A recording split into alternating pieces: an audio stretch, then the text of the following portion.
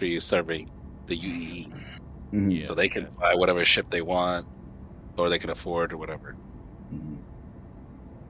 Yep. Decommissioned military ships. The Yeah. thing So is, we're like all retirees then. Oh, that's the life right there. I Well, think that's the bunkus. the lore before they changed the death of the spaceman, right? The original lore was we were supposed to be the beneficiary of the parents that fought in the earlier UEE wars and Mhm. soldiers, and we're the descendants of that, beneficiaries of a civilization in UE space passed down to the descendants as beneficiaries. Mhm. I think that's bunkus.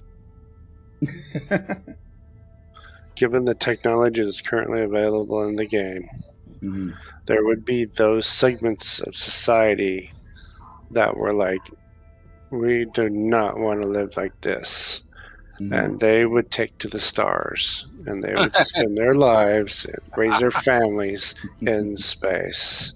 And commune, space commune. true. So- That's true. And I they're think Omek is right. Until you encounter a face hugger all over the doggone place. What is your name? Man, so like when we think about it, right? When I think about the game and the future on how they're developing this thing, like what Abyss just mentioned, like 2 days ago when we were in 17.2, he said, man, they're planning to make everything like we're seeing all these props interactable, right? And now they did an like I don't know if it's inside Star Citizen, what's in Star Citizen Live showcasing how they're going to be doing that. So when you think about it, like they will do it in such a way that you can choose to live on a planet and just stay on the planet, or if you want to do more exploration, you can get a spaceship and leave. And I think it's going to be big enough to allow for people to choose what they want to do, right? So you know, I remember Star Citizen one time mentioned that he wants players can just decide to stay on a planet and just farm. Yeah, he mentioned that a while ago. Mhm. In fact, that's old news. That's the goal. That's the intention, to where you could be able to, if you want to like solely operate in space, you could do that. If you want to just solely operate on planet side and never have to leave that planet, you can still play the game. You should still have that freedom to do so. And I think that's a good direction to go, in my opinion. I want to be a moisture farmer. Moisture farmer. They could give you, like, when you create your character, they could give you an option, like career paths, like planetary farmer, space miner, space combatant, or it's a terrain, ground pounder marine, or space marine, or and then it starts you off in that situation, and it's different ways to give you different challenges, right, to work your way up in the game. Everybody eventually is going to work their way into being a pilot, right? But let's say you want to be local National Guard on the planet. So you start off as a ground pounder marine with undersuit, armor, weapon, and you have a series of missions that you go through on the planet. You gain more money and stuff, reputations and stuff like that, and eventually you'll have opportunities to buy ships and then get off the planet. Yeah, that actually sounds appealing. They might do that after they quote unquote release it. That you can, pretty much go the legendary difficulty mode. Start out with nothing. Or you might become a farmer and you start off farming, and you haven't, because you don't have vehicles or ship, you have to sell your crop to the local market, you know, and you're trying to make some money that way. You might do some adventures around the area, explore some caves, make more money, and eventually you'll buy a transport to get your goods off the planet and out into the system, so you can sell them for a better price out there. And then you start working on building your trade empire, and you already have a farm as a base of operations to work from.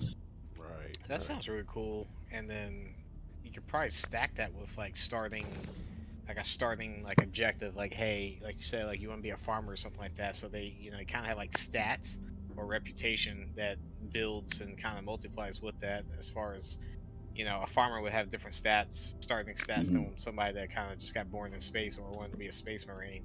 And you have, you know, combat statistics or anything like that. And so it'd be really cool. Like there's a lot of things that could be potentially stacked onto just that concept.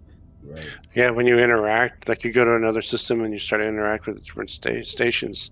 If you have that trading rep background, you'll get offered missions that someone who's a space marine background won't get, and he'll get missions offered to him that the trader won't get.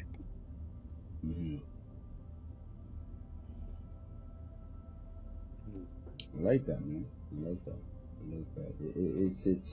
There's so much that they could do based on how they're developing this game, and like we have to commend the group of guys that Chris Roberts, well, whichever department sent them out to do the whole planetary tech, the procedure generation for planets, right? Like they enabled all this. You know, initially we were just supposed to load into a planet. It's supposed to be a loading screen like Starfield, right? So like the fact that you're able to, you can seamlessly fly down to planets, it just opened the entire game to not just a space sim, but it could be a life sim, you know. Yeah. Yeah. Give it up for the interns. Yeah. The interns. Nice. I think pretty much like as they continue to raise money, they were able to hire like, you know, hire experienced talents, and I think that's partly probably why they keep rebuilding this game so much. Is that, like the more money they get from fundraising, the more like you know, experienced people. I mean, there was a point that they hired like a lot of CryEngine engineers when CryEngine was about to you know, close its doors, and then you know, as more talents they started to be able to attract, you know, they would end up like saying, you know, this is a good idea, it's working fine, but you know, if we do it this way, oh man, like we could do this and that and this.